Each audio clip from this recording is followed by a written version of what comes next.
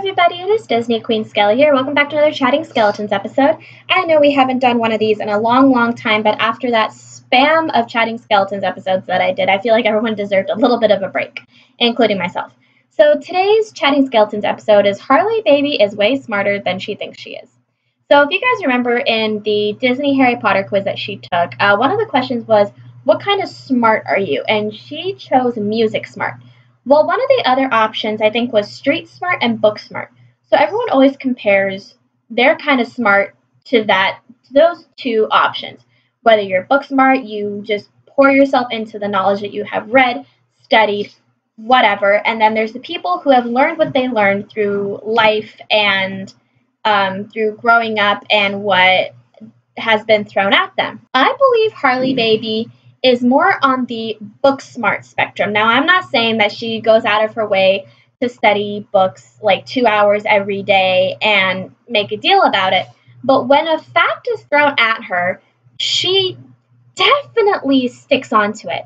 I remember a couple instances. One that always comes to mind is when I told her on Thanksgiving last year that I was going into a food coma because I got so tired after eating. And she goes, oh, well, it's because of this chemical in turkey. And I'm like, well, I've heard that turkey makes you sleepy. I just had no idea what the chemical name for it was. Like, how the hell do you know? And there are times where we're doing trivias on our main channel, Cute Baby Boo, and she'll be like, oh, I've heard this somewhere, or oh, I think I remember this from this. And I'm like, girl, you're only about 4 years older than me, and you're telling me that you remember all this shit when I couldn't remember half of it growing up. And it's absolutely insane, and every day she somehow proves my point that she is way smarter than she thinks. Because you don't always have to be book smart to get through life. You can be street smart and learn what you learn through experience.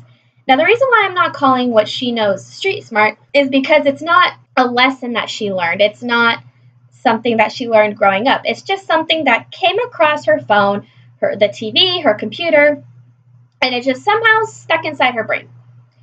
And I am so jealous that she can do that stuff because I can look at something once, I can look at something twice, and it will never stick in my head unless I really drill it in there.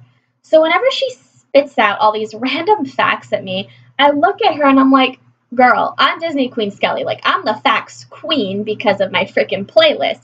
Yet here you are telling me things that I feel like a normal 22-year-old should know, but I don't. like she's making me look bad here, guys. Like, I went through, like, obviously my high school experience sucked when it came to book smarts, and college wasn't that much better. But this girl, literally, she's 26 years old. She's so wise, and she doesn't think that she's wise, but trust me, guys, she's wise.